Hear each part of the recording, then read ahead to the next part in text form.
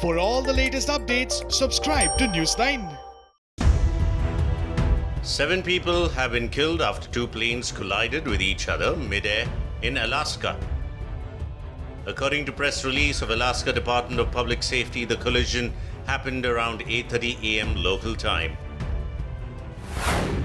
At approximately 8:27 hours on 31st July 2020 in Soldotna, received a report of a plane crash involving 2 aircraft near mile 91.5 of the Sterling Highway.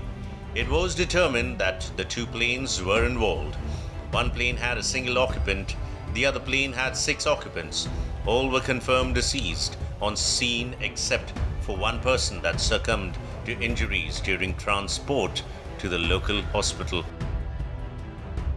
Alaska State Representative Gary Knopp was among the 7 people who were killed in the plane crash. Gary Knopp was piloting one of the aircraft and another plane was carrying 4 tourists from South Carolina and a guide from Kansas. Gary Knopp was 67 years old and was a Republican and a member of the State House bipartisan majority.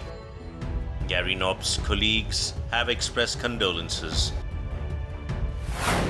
The First Lady and I wish to express our heartfelt condolences to Representative Knopp's family as they mourn his untimely passing. Throughout his 42 years on the Kenai Peninsula, Gary became well known as an avid outdoorsman, a skilled pilot, and a dedicated public servant. Governor of Alaska, Mike Dunleavy, has ordered the United States flag and Alaska state flag to be flown at half-staff to honor Knopp.